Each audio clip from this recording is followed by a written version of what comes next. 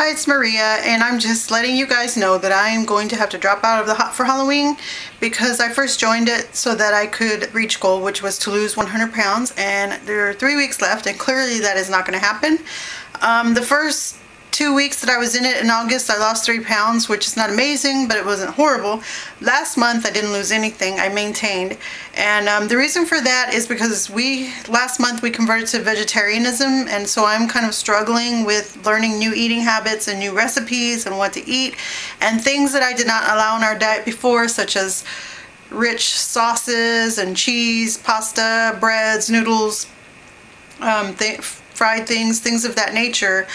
Right now I'm having to be a little bit lenient because my family is, transitioning into vegetarianism.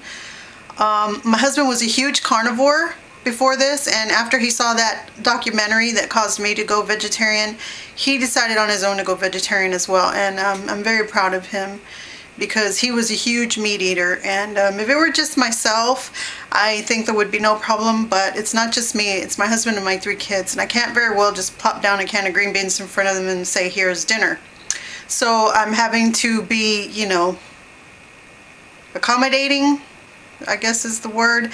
And so I really can't do low-cal right now, like I said, because I'm trying to make the food interesting at the moment. Later, as they get used to it, I'll try to start taking off, taking things out like the cheese or the sauces or whatever.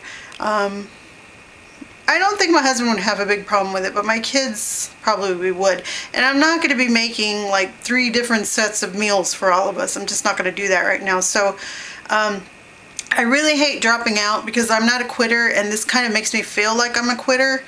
And this really isn't an excuse.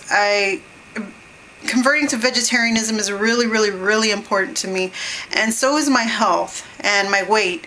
However, that's kind of taking a back seat right now behind the vegetarianism. And I'm probably going to start doing vegetarian recipe videos, and if I lose weight along the way, then I'll make a weigh-in. And I need to go back to the gym sometime this week. Tomorrow makes a month that I haven't gone. But as I've explained before, when I do that, I tend to go extreme, and then I'll hit the gym like for hours at a time, and then I'll try to eat just like 700 or 800 calories, and that's a big no-no. So I'm still fighting to find the middle ground. But if any of you out there are vegetarians, or even if you're not and you have vegetarian dishes, please help me out and email me, send me links, leave comments. Any help that I can get would be greatly appreciated. I don't have the time to devote to research the way I did when I first started losing weight. I had, every day, all day by myself to do research on what to eat or how to eat healthy. But now I work and I'm very busy, so any help would be appreciated. Thanks. Bye.